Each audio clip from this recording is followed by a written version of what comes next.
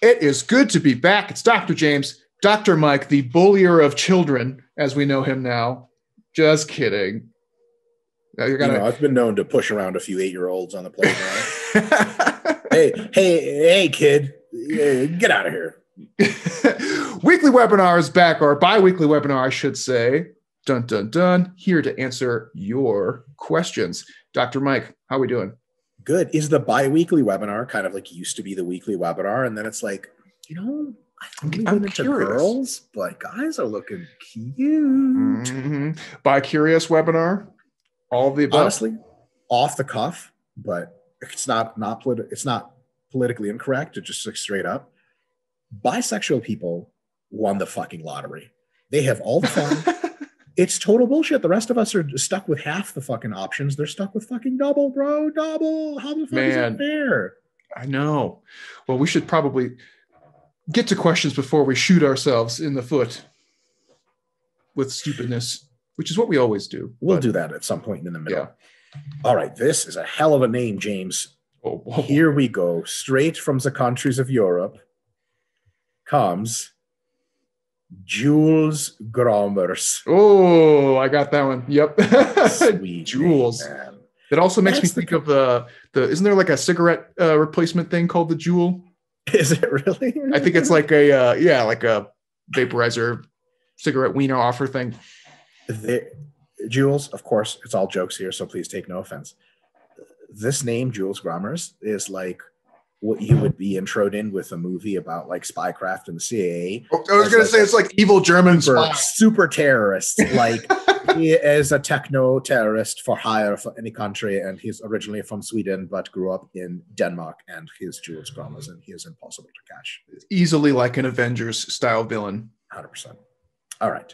He asks, if you do a sport with unpredictable forces on the shoulder, wrestling, climbing, rugby, etc., I would say climbing has pretty predictable forces, but nonetheless. How would you approach training the shoulders to prepare them for violent eventualities? What a well-worded question, James. All you, my friend. Yeah, so this I like the way you're thinking, but this actually is a very simple answer. So you train the shoulder in the way that is within the realm of specificity for whatever activity that you're doing, right? So that would mean making your shoulders in whatever part of the shoulder girdle or clavicular end or whatever side that you're working on, it's strong and has the work capacity within the ranges of motion that you should expect within the sport. Now, some of those are going to be bigger or smaller. So again, constrained by specificity. And then for the kind of the impact or contact portion, that's simply a matter of conditioning as a result of practicing the actual sport and activity. So kind of, it's like a two-part answer. And one is like train the muscles within the realm of specificity for the activity. That's kind of a no-brainer. And then condition the muscles and joints and structures to the impacts and forces of the activity itself. So here's a really bad example. Rugby, since you threw rugby in there, I'll do that one. A lot of people are afraid of getting contact injuries in rugby, so they avoid contact during practice. Well, guess what happens when they start doing their first live couple matches? They're not conditioned to the impacts of making tackles, breaking tackles, and as a result, they get injured.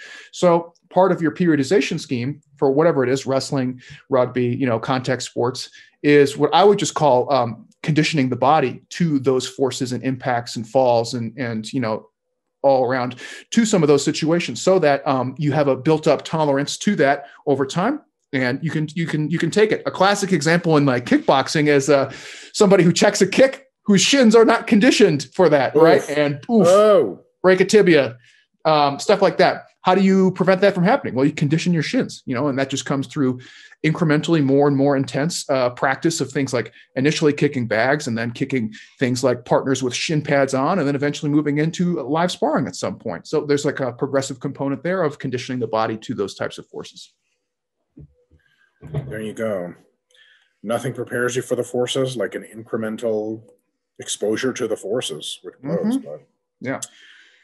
All right. Excellent answer. Next up is Gustavo Leal Gomez. Ooh, another spicy one. Who just put out his Cuban cigar in his butler's face. I'm done with this. I need new butlers. He says, Dr. Mike, do you still train in blow job? If yes, do you find hard to manage hypertrophy, adding BJJ as you get more and more advanced. So it's actually easier as I get more and more advanced in BJJ because I use less energy and physical effort and more technique and positioning and patience and timing. So my physical exertion in jiu-jitsu actually tends to fall over time, which is so sweet. So I remember the times when jiu-jitsu was just this totally draining thing. And now I can choose it to be totally draining, or I can choose it to not be totally draining, and I still get great training either way. But on the hypertrophy side, yeah, as I get more advanced, it's tougher. And thus, for the next several years, as I'm trying to peak in my bodybuilding sort of lifetime achievement, I'm actually choosing to do less jiu-jitsu than normal, 2 to 3 sessions a week, maybe 2 to 4 instead of sort of 3 to 5. And I do less hard rolling and more technical positional work so that I can de-stress that. Does that make me get not as good at jiu-jitsu as I could be? Yes, and it's a trade-off, but it allows my MRV to open up more to my lifting. So that's the thing. Yeah.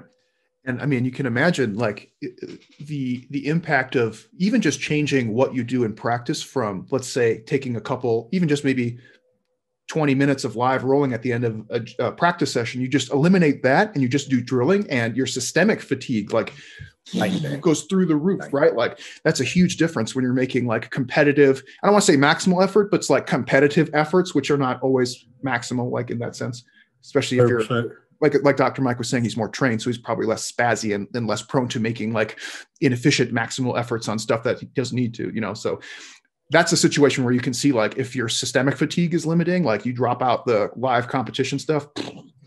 Yeah. Or just choose not to go as hard. You know, there's a bunch of stuff I do in competition where I know I could win a position, win points, or win the match if I make this move, but I choose not to make it because it's really systemically like, so for example, if I'm crawling up someone's lapel and they're resisting a lot, sometimes I'll switch positions to crawl up another way to pass guard versus grind crawling. If it was a competition, I would just grind right through them, but fuck that. I'm doing an extra pull workout doing that. So I sometimes make accommodations like that. It's really, once you get the ego out of the way, it's really easy to make the accommodation. It's tough though, because you're in a physical fight and you want to win. We all do. So it's tough. Great answer. Next up, P. Nagi. What the fuck? Baylant.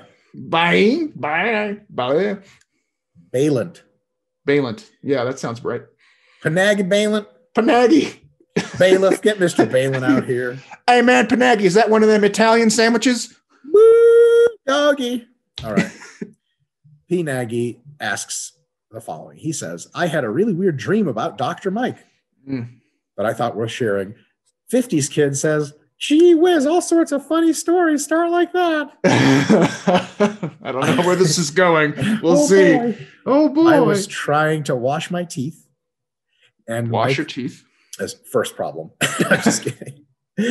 So while Mike was trying to figure out what is the ideal rep count in RAR for my brushing, I was about at 8 reps on one side, and Mike got him. He started to shout like a maniac. Then I need to stop right now because I will overreach my enamel. Thanks to the advice, in the end, my teeth were brighter than ever. I might have watched too much RP in the last few weeks. Sounds like it. You sure as hell did. But don't stop now.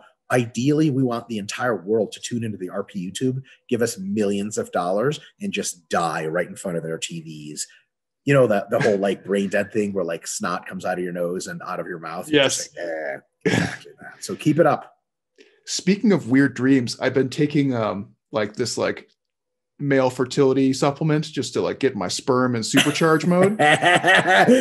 James, that's like putting extra armor on the world's greatest main battle tank. What are you doing?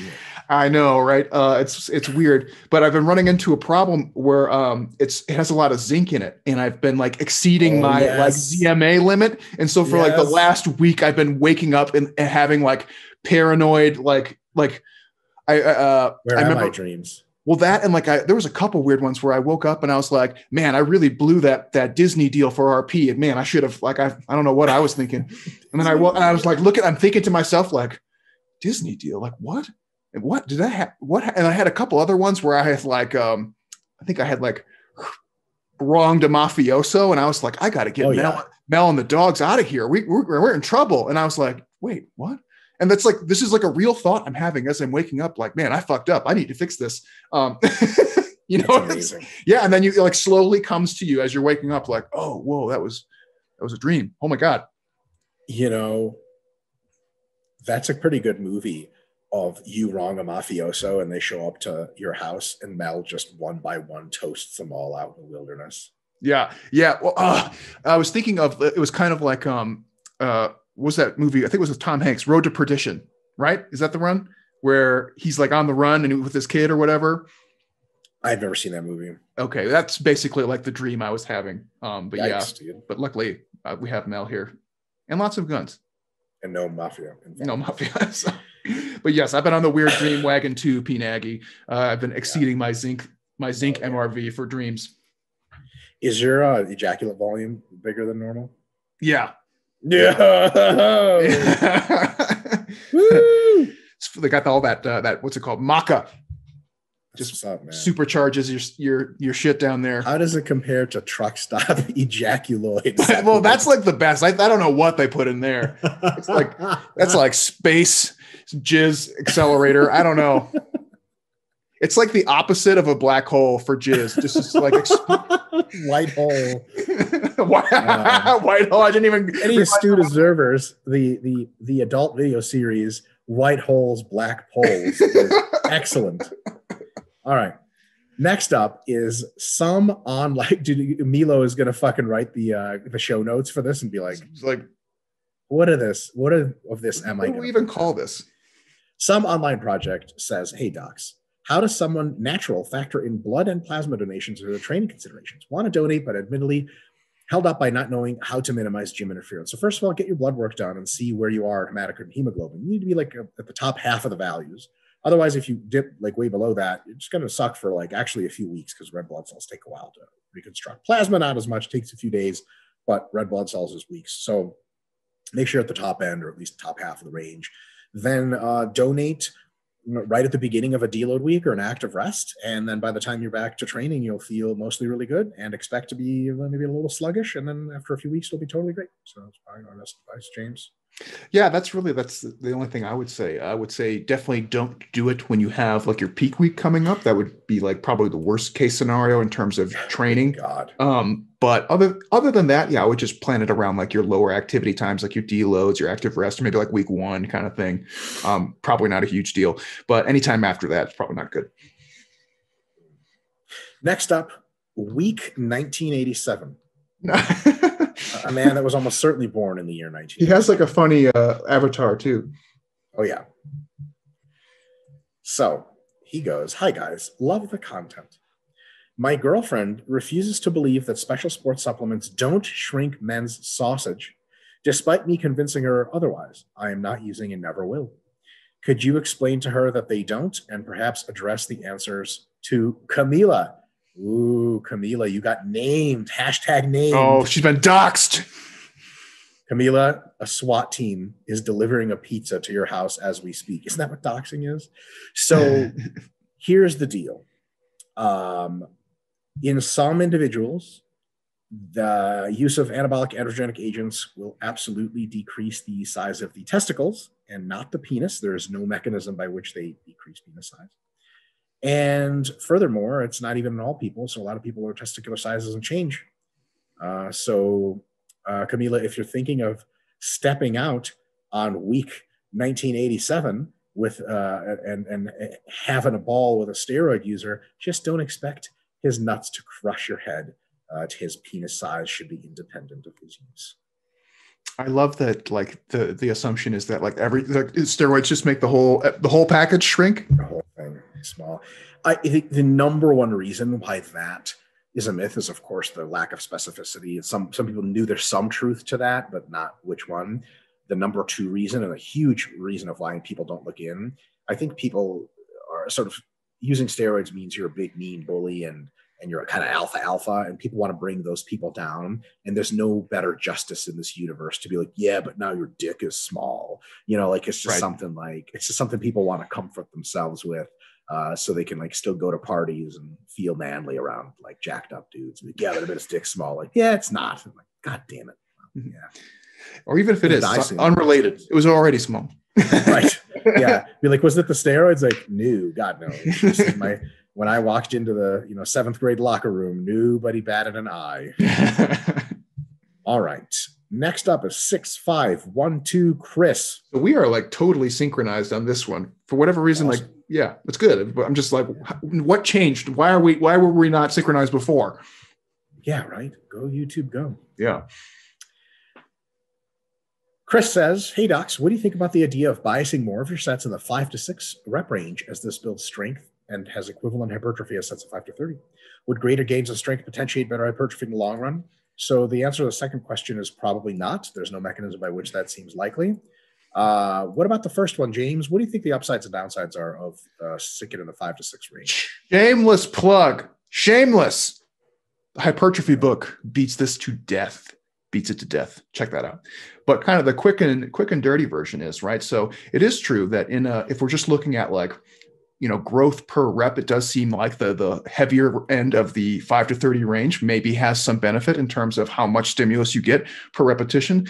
The trade-off there, though, is that it also generates a lot more fatigue per repetition than doing something that's much lighter. And one of the problems that you run into is is a wear and tear type issues from using such heavy weights. So although you might be getting great growth out of doing squats, for 5 sets of 5 to 6, at some point you might start breaking down, and it might be your knees, it might be your lower back, it could be your shoulders from just having to hold that heavy weight up. What you just find is that having to use that much weight, and I just use the squat as an example, pick your poison, could be bench press or anything else. What you tend to find is that the wear and tear from doing that much heavy work all the time tends to limit your ability to have long, productive, injury-free training. So another problem that you run into with the heavier stuff is, for a lot of people, they don't have a good mind-muscle connection at that range, or when you have to use exercises which are not conducive to really good mind-muscle connection. So one or the other. And that might be a long-term trade-off you're making in terms of muscle growth as well. So although it's not a bad idea if you are more fast twitch biased to maybe entertain that rep range a bit more, it's not a good idea to just arbitrarily pick that range, pick that lower end of the range and say, well, I'm going to get stronger and more muscular, so it's probably better. In some sense, in the short term, maybe. In the long term, you're probably making a very big trade-off in longevity and having to take more fatigue management strategies than if you just entertain some more moderate rep ranges. Totally. And James, like you said, these are averages, that people on average gain the same muscle for sets of 5 to 6. Some people respond way better to higher reps than lower reps. And just for sure, you could be one of those, or more likely, one of your muscle groups could be one of those. You're like, man, my quads are doing great with sets of 5 to 6. So are my hamstrings, but my fucking calves, just anything under 12 reps, and they just nothing happens. And it's kind of like, well, it's like any dogmatic element. It starts to have some trade-offs and downsides. Yeah, I mean, like trying to do bicep curls for sets of 5 to 6, or like deltoids. It's like laterals for sets of 5. Fuck. It's a tough call. Yeah. All right, Jack N. There's 2 questions. We'll answer his first, the one with 9 upvotes. How can we assess our volume landmarks for exercises that train similar muscles and performance elements? If I detect a dip in my clean performance, how do I know if it's attributable to my cleans, snatches, squats, or pulls, seeing as they all affect similar systems? And what are the implications of that in making programs? So you can't tell on any one element. What you do is you increase and decrease the volumes of all of those different elements over time. You add one in, take another away, and you watch for long-term trends. and after months and months and years, you can start to say things like, anytime I do a lot of low bar squatting, my fatigue starts to go up faster. When I do front squatting, it's actually much less fast. You start to be able to make a relativistic statement like that. MRVs are never in lifts. MRVs are in muscle groups. So, I mean, it can be in lift, but this just doesn't tell you a whole lot, because really the underlying muscle group is what's fatigued. So the implications of this in making programs is that you can get clarity on muscle groups, but you can't get clarity on lifts. For lifts, as to stimulus to fatigue ratio, and thus how they affect your MRV, you can rate their SFRs individually. That's very easy. And then you can suspect that the ones with the really not so great SFRs probably affect your volume landmarks the most. So for example, if you know that let's say bent rows and dumbbell rows just beat you the fuck up, dumbbell rows just don't, you could say, okay, my back MRV is this. And someone's like, well, I guess which part of, does dumbbell rows or barbell rows contribute more to your maximum recovered volume? Probably barbell rows is way more fatiguing. That starts to become something you can do in the short term. In the longer term, of course, you just have to watch for these patterns and trends. After years and years, someone's like, hey, you want to do incline barbell press? And you're like, nah, that doesn't have a great SFR for me. And it really just, every time I do it, it beats my shoulders up and it lowers my MRV. And like, well, how do you know it's your MRV is lowered by that? Well, because when I do flies or flat bench or those other things, my MRV is pretty high. But anytime I started including inclines, it seems that's the sort of the one variable that reliably brings it down. Yeah, really good. And in the example of weightlifting, you could kind of look at some of the other things that you're doing, and you can kind of break down like where you are starting to break down on your lifts and look at. So, for example, if you notice that you're having troubles with lockouts and catches, and it seems that your like upper body is really what's holding you back. Like you got lots of pep, lots of jump, lots of explosiveness, and every time you try to catch in the snatch position or lock out your jerks, you might find that like your upper body is actually the limiting factor on that. And you might have to go back and look and see like, okay, how much of this other upper body stuff was I doing, and figure out, okay, at what point, even though those might not be reaching their limits in terms of what they can handle, they're starting to influence my other lifts, like my snatch and my clean and jerk. And then you could also look at things like, all right, on some days, like I just can't even fucking lift this weight off. I'm just clarking it every time, which is like when you don't even do the pull, you just kind of deadlift it up. You might find that, okay, well, actually now my like posterior chain muscles are just too taxed. Like I can't even just hold this bar up in position, right? Because my lower back and my glutes are just fried. And you might find like some days you can catch it, you can get it up, but you just got no speed, no power. It's just slow as fuck, and you just don't feel crisp. And that just might mean like you're literally in a too low of a state of overall preparedness to be explosive, right? So you're not showing up with the preparedness needed to actually execute the overload stimulus for those movements. And that's as a result of probably either systemic fatigue, local fatigue, or some combination of both. So you can kind of put them together. But as Mike said, that's something that takes weeks and years of just monitoring and saying like, okay, how much work off the floor am I doing? How much upper body stuff am I doing? I got to dial it back here, dial this one up here. And it's a long guess and check process. Yeah. Next up, Tomer. Got it. He says, hey, docs, when I do more than 2 sets to my calves in a row, I almost never feel my calf mind muscle connection. Although at the end of the set, I feel a burn. I can't even feel it contracting. I think you said in one of your lectures is because too much metabolite prevents the nerve from communicating to the muscle. I do 15 to 25 reps. Is that a problem? Because I guess the RSM is falling quickly. Will it be better for me to do more frequency and fewer sets? I do 4 sets per session, maybe just half sets in the 5 to 15 zone and the other at 15 to 25. You can try all those things. I would try another one. Try to rest longer between That's sets. what I was going to say. Yeah, James.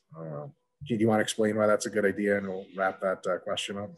Yeah. So one of the problems that you just might be running into is like really, really rapid onset metabolite accumulation, which is just preventing you from getting a good mind muscle connection outside of the initial burn of the first like 1 or 2 sets. And it might just be like down regulating how much force you can actually use. So it's one of those things with the calves where like you might just take another 25, 30 seconds, and it might be more than enough to get you back to having like a really productive set where you can feel a lot of tension and force in the muscle and actually focus on that kind of intrinsic, what's it called? Kinesthetic type feel for it. I think more often than not in these situations where you basically go flat instantly in an exercise, it's just because you are not allowing enough recovery time, probably not allowing metabolites to clear out, and you're just getting down regulated muscle contractions at that point. Yeah. Yeah. Let us know if it works. Adam Bean. Long lost brother of Mr. Bean. He says, is it possible to hit MRV by going only 1 to 3 reps in reserve when I do Nordic hamstring curls? Even if I leave a few reps in the tank, my hamstrings are incredibly sore and take all week to recover. Yes, it absolutely is. So your MRV is going to be lower and lower the closer and closer to failure your volume is. So if everything's to failure, it's going to be some number. If everything's 1 RIR, it's going to be a little higher, 2 RIR, a little higher. But for some muscles that are taking an incredible amount of eccentric damage, like the hamstrings, in exercises like the Nordic curl, then even if you stay very shy of failure, your maximum recovery volume can be very low, or you could just take a huge hit from it. So that's totally fine. And remember, that's like the biggest insight for the volume landmarks is they are whatever they are for you, because there's a very easy, logical, mathematical way to figure them out, especially MRV. Then you just know what they are for you and you go from there. We've had a lot of very similar questions over the probably over the years, really, about like, hey, especially about hamstrings, like, hey guys, my MRV on hamstrings is real low. Is there something wrong with me? No. James and I have very low MRVs on hamstrings too, and most people don't. As a matter of fact, with the James Hoffman squint method of people claiming their MRVs are very high, that method works the best on hamstrings, because James and I have been in touch with many people who are like, yeah, I can do 25 sets of hamstrings a week. Bullshit. Fucking bullshit. Let me see how you do it. It's like partial range, everything, barely any RIR. And you're like, watch this. Do 3 strict sets of stiff-legged deadlifts, properly anteriorly tilted pelvis, knees forward. And all of a sudden, that person can't fucking walk to their car, and they're sore for a week and a half. And it's like, so what were you doing? And they're like, Yeah, so, fuckery. That's what they were doing. Hamstrings take a big beating. And like in this case, Adam, I find the Nordic curl to be kind of a silly exercise, not because it's bad. It's one of those funny ones where it doesn't really feel like you're doing much, but in this case, clearly it's probably a really high SFR movement for you in terms of like what you put in and what you get out. So if you're getting like crippling soreness from it, it might mean you only need to do like 2 sets and you're good. Right. And you don't need to be sore like for the entire week. You might just be overdoing it because you're like, oh, this is like a relatively easy movement. It's comparatively to like a good morning or a stiff-legged deadlift. So my guess is you might be doing like 4 or 5 sets and then you're fucked up for the whole week. Maybe just try 2 or 3 and see how that goes, because it's probably a good SFR movement for you. Yeah. All right. Yoshi. Got it. Yoshi. Yoshi. He says, why do you typically feel more sore the day / following days after a training session rather than immediately after? This is a phenomenon that you can Google called DOMS, delayed onset muscle soreness. And the reason it occurs is the damage itself doesn't make you very sore, but the damage is significant enough to where the immune system, with all of its many different types of often very large cells, need to infiltrate the muscle, actually unzip the muscle fiber itself and start helping to fix and heal the damage and potentiate adaptation. And these immune components, when they unzip the muscle cells, all kinds of nasty shit comes floating out and hits the nerves. And the local swelling itself hits the nerves and a bunch of other metabolites of the immune system cells themselves, and the immune system cells themselves pressing up against nerve cells. And all of a sudden that creates a very high inflammatory, very nerve sensitive, painful environment. Yeah.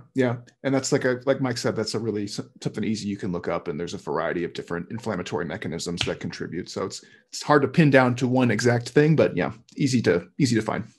Yeah. All right. Last question for the day is from our very regular high upvoted. You know what's just funny? Like, it's super high upvoted, but it's way down here. Henrik Anderson. Yeah, he consistently delivers. But like, why the fuck is it all the way down here? Maybe no one commented on it. I don't know. That's what I was thinking. And then you look at Yushi, and he only has 10 and no comments. So it's like, it doesn't even make sense. It's like not even internally consistent. What's the deal? What the fuck?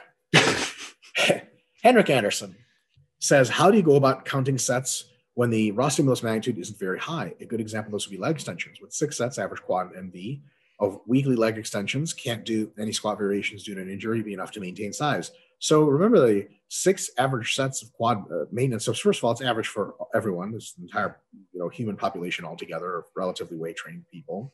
So it could be different for you. And it's for the average exercise. If you do like high bar, ass to grass squats and you're super well leveraged to get a huge beating out of them, maybe able to do 2 or 3 sets of squats per week and have no problem maintaining your quad size. Matter of fact, that's definitely true. If you do 1 set Monday, Wednesday, Friday, 1 hard set of squatting, there's no way you're losing quad size. It's just not going to happen. But what about leg extensions? Well, you have to find a level of leg extending that can maintain your quad size by experimentation. And you already know it's probably going to be more leg extensions in your case, because you seem to not get a lot of raw stimulus magnitude out of them. I don't either. James gets a huge raw stimulus magnitude out of leg extensions, so it's different for him still. So how do you go about counting sets when the RSM very high? Exactly the same as usual, but you just got to realize that the number of sets you end up with as your maintenance volume will be different. Also, I would suggest, I think James and I probably both suggest staying away from such isolations as the core of your maintenance, because there's a lot of other muscles of the leg you'd have to adjust for if you just did quad stuff, like adductors, sartorius, and glutes, and Even within the Compounds. quads, right? The knee extension is really like, it's going to hit the VMO or whatever you want to call it, the medial quad decently. And then the rest is kind of depends on if it's a good fit for you or not. And so there's a huge swath of quad that you might not be hitting at all. Yeah. We do recommend compound squatting style or pressing style quad movements for maintenance because they hit all that muscle and make sure that, because like if you just do leg extensions, your quads, or at least most of them, will recede in size. But if that's really, you do like hamstring curls and extensions, that's all you do for your legs, maybe you do a glute something or other, you lose adductor size. And then you'll come back to squatting and be like, but my quads were maintained. How come I'm so much weaker? Because there's other muscles involved. So yeah. So I think he mentioned he was like maybe dealing with some injury. So I would say like if you could do something like a leg press, something that's manageable for yourself, where you're just getting a little bit of a different look and not just doing all knee I think doing all knee extensions would be like not terrible, but not great either. If you could have like one day that was like, okay, I did some like hack squats if it's tolerable, or some leg press, great. And then you could do knee extensions on like your second session per week or something, and that would be fine. That would be like a fine way to do it. But I would try to avoid. And I have a couple of clients right now that they're doing mass phases, and that's basically they're doing upper body focus, and their lower body is like one day they do squats and like hamstring curls, and then one day they do like a stiff legged deadlift and like a knee extension. Like you have like a heavy light kind of split, pretty easy. That's totally fine for maintenance type stuff. Yeah. That's it. Woo! All right. Let's see. Any announcements? Keep tuned on, if you guys haven't noticed, on social media, we typically have been running some sales on a lot of our ebooks. Yeah. So you can usually grab each week 1 or 2 books at a pretty good price. So if you want to, I think pretty good. You can do better than that, James. It's a phenomenal, unbelievable it's like $2 price. A book. We're losing money here. It's on Amazon, so we don't actually lose any money. But yeah, check that out. Let's see. We recorded the audios for the hypertrophy book and for the habits building, and Scott has sent me those files. We're just doing our kind of final quality checks on those. So that might not get posted for a minute, but it's in the works. So that's moving along. Dr. Mike, you got anything going? YouTube, always more YouTube. We're shooting a bunch of different stuff. If you guys are interested in like sociological type stuff and obesity and stuff, Ethan Suplee and I have a podcast out on the American Glut podcast about the Hayes movement, health at every size. And it's kind of pluses and minuses. We do like an hour of the pluses and the things the movement says that are really good, and like an hour of minuses of like kind of insane shit they say. It makes no goddamn sense. So if you're interested in that, I would check that out. Just American Glutton podcast, and give that a whirl. I'm trying to think, is there any other RP stuff that's coming around for now? I think that's about it. It's all just secret project work. Secret projects. That's right. You need security clearance, folks, and you don't have it. So for that reason, we're signing off. Thanks for engaging with us this week, and we will talk to you next time. Peace.